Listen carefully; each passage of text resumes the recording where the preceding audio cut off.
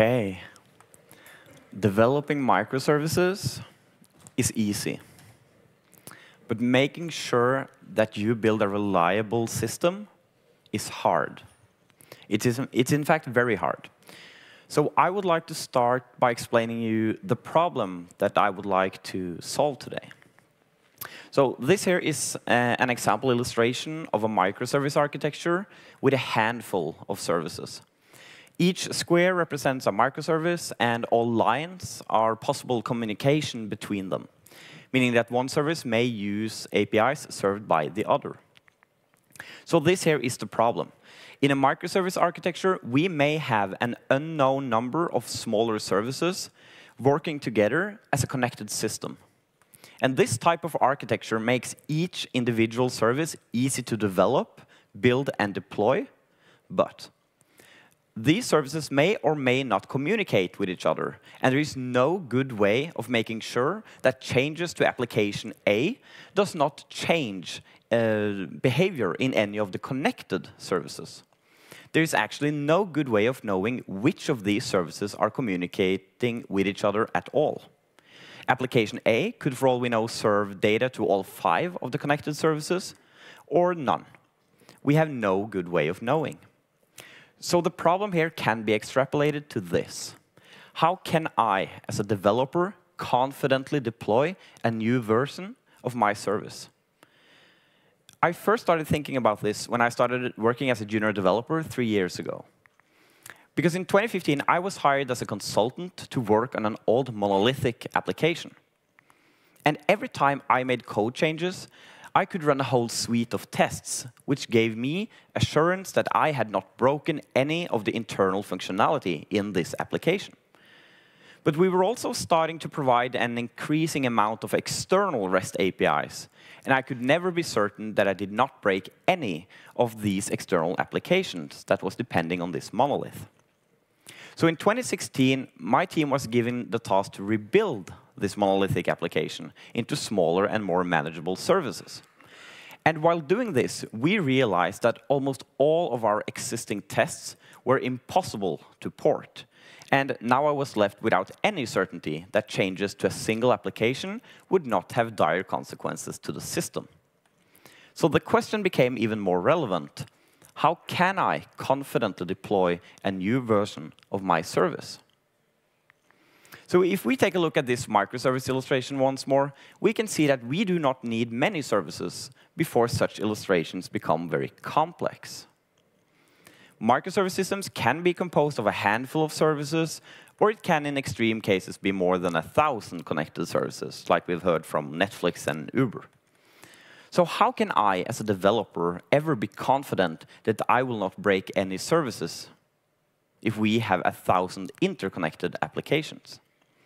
So the real question is, how do we avoid dependencies in a system? And the answer to that question is fairly simple. It's API versioning. API versioning is a great tool used to decouple connected or dependent microservices that I hope that you all use in your current projects. And supporting multiple versions of an API makes further development possible by removing all the limitations that you would have from current users of your API. Unfortunately, we will risk having to develop and maintain a limitless amount of API versions unless we know when we need to create new and when we can remove old ones. So we're going to take an illustration that shows the relationship between an API provider and its consumers. And when a provider service creates and documents an API, they are really creating a contract to any consumer that wants to use their API. And this contract states, this is how you as a consumer can and should use the services that I am offering. And when the provider wants to apply some changes to their service, it is their responsibility to make sure that any changes to the API don't break any consumers. The provider needs to make sure that they do not breach their own contract. So to decouple the provider from the consumer, we need to use API versioning. When a breaking change occurs at the provider, developers will need to create a new version of the API. But how do we know when we have a breaking change. One bad solution that comes to mind is that I could start an instance of the provider service on my development machine, and then I could run all integration tests from every consumer to that local instance of the provider. But that is dependent on you knowing how to find, download, and start every consumer that uses your application. So we need to find a better way of discovering breaches in existing API contracts. And a possible solution to that is consumer-driven contracts. Consumer-driven contracts is a testing paradigm where providers of an API encourages consumers to write integration tests for them. And in return, the consumer can be certain that the provider will not make any unwanted changes to the part of the API that the consumer is using. Consumer-driven contract tests are exactly like all regular integration tests, but they're instead runnable from the provider side of the equation. So this illustration has so far described the relationship between a provider and a consumer as unidirectional from the provider. But to have a healthy relationship between these two applications, we need to expand it to also include consumer contracts. And when a consumer writes consumer contracts, they are essentially telling the provider that this is how I am using your API. So the provider will now have access to information about which consumer is using their application, which endpoints or parts of the API they're using, and how they are using it. And this is essential information to be able to reduce the number of API versions and to ensure stable services to the consumer. And with consumer-driven contracts, all of these questions will be answered. But how can we do this in practice? Well, we can do it by using a framework called Pact. So it's a framework for implementing consumer-driven contracts in your application. And Pact makes it very easy for consumers to write these consumer contracts, or Pacts, as they call them for short. And it does so because it has multi-language support for creating Pacts.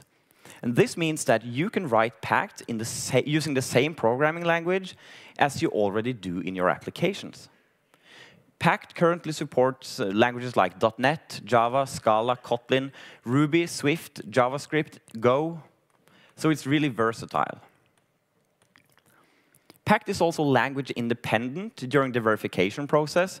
And this is great because it lets consumers who write their application in .NET write integration tests in .NET or Pacts in .NET, even though the provider is written in Java.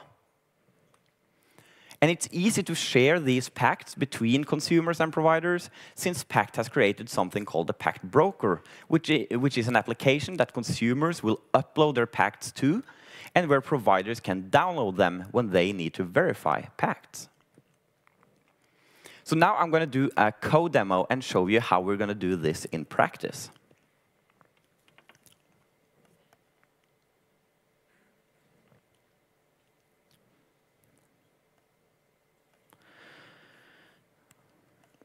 So the first thing that we want to take a look at is the API that we're supposed to implement. So we have one endpoint, only one endpoint. It's a post to the path version 1 and person. And we send in a person object. And then I store it to the database, and I assign it an ID. And then I return the person object back to the consumer, and with the response status of created, so 201. The person object, it has an ID field, it has a name, it has a social security number field, and it has an address. So when I want to create a Pact, what I do is I create the object that I would like to send. So I'm creating a new person. And then I say, by using the consumer Pact builder, that I am the consumer application called Pact Consumer, and I have a Pact with the application called Pact Provider. And then I give the Pact a name. So I have named this Pact Create New Person Request. It should be a request to the path version 1 and person. It should be a post. It should have some headers. I want to state that I'm sending a JSON data. And then I want to send the person object. And then I say that when I send this request, I expect the server to respond with the following. So I want it to respond with the same headers. I want the HTTP status to be 201. And then I want the body to look like this. So I'm saying that I want to have a string value for the field name, and that should be the same name as the person object I sent in. I do the same for the social security number. I expect the social security number to stay the same. And then I also say that, and I expect an integer type to come back for the field ID.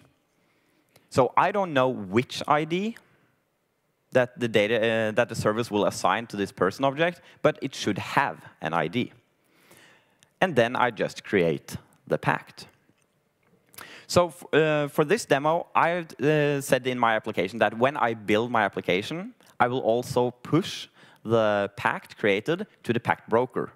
So now I can go in and I can do a Gradle clean build. Oh, sorry. Projects, pact, consumer, Gradle clean build.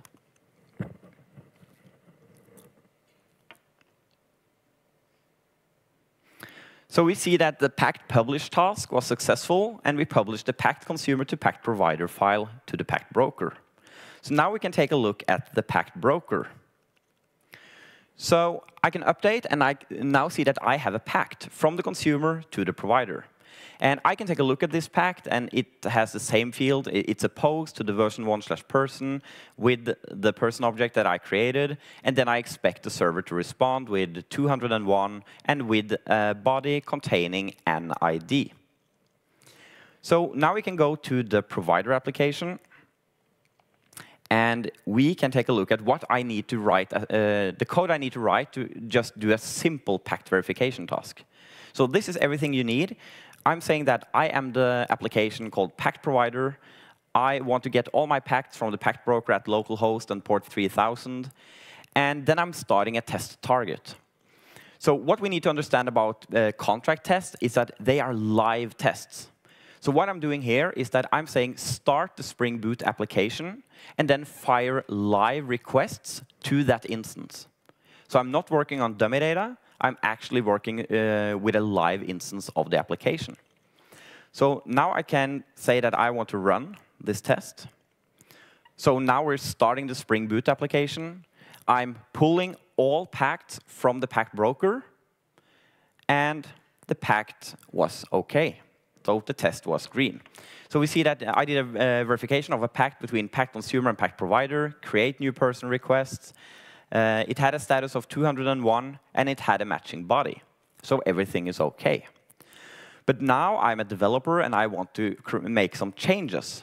So first of all, I hate abbreviations. So SSN does not make any sense to me. I want this field to be called Social Security Number.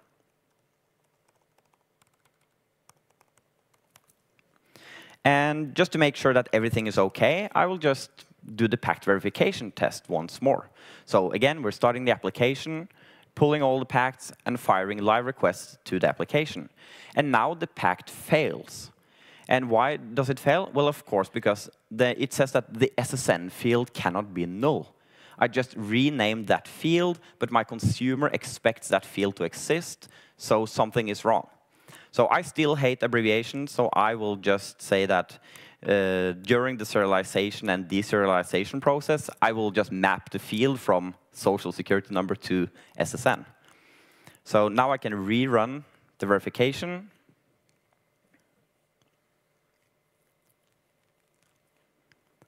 And everything is back to normal. But I also have a problem with this field address, because that's a string. And that does not make any sense, because an address is much more complex than that.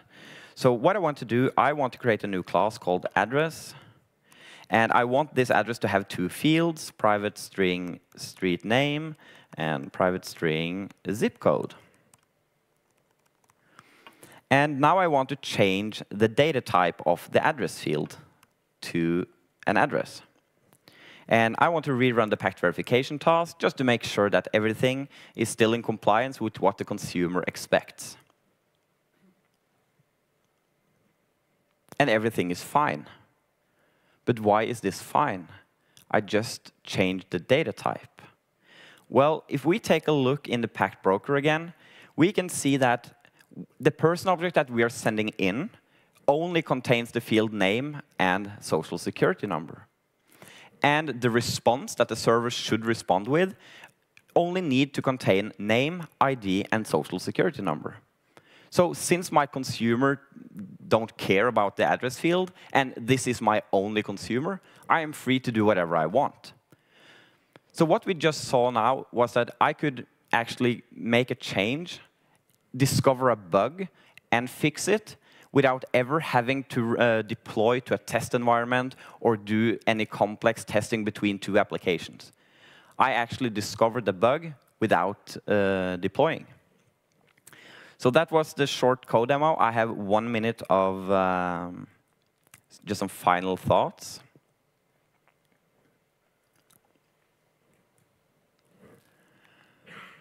So what should you have learned from this presentation?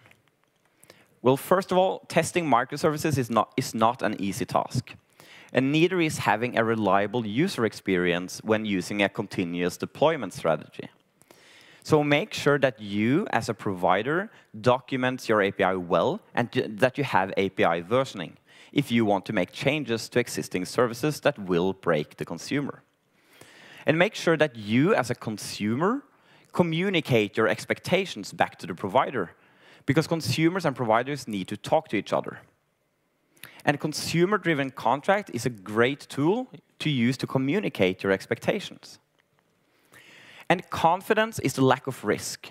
If you know everything there is to know about every line of code in every microservice, you would not be afraid of making changes to that code, because you would know how that change would affect the whole system.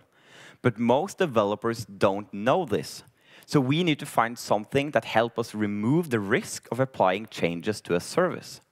And consumer-driven contracts gives you information about who is using your API, which endpoints they're using, and how they use the data you provide.